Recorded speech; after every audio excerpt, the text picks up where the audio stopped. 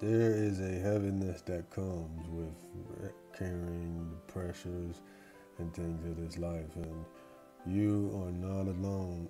There are people out there who are anchored in wisdom of the heart and who are vested in taking everything that they have and seeking to make it a better place and build a bridge that you can be trusted and you can feel free to share those pains that are being carried internally. So you're not alone. Many of us have gone through things that have waited and gone through great adversity, and knowing the power that comes from having loving souls that mean well and who want to be a bridge to help. So it is a strength to speak on and find those groups of people who are going to authentically hear and being on to it to give you a better chance at sharing what may be painful on your side, and just know you're not alone.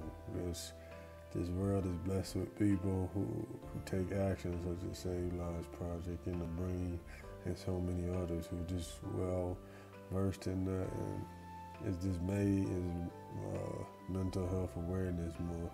We understand that it's something that's probably carried many times more through the year.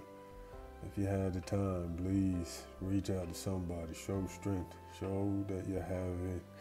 It's in you, and that energy can be used to be able to bridge with someone who's sensing it and cares deeply for you.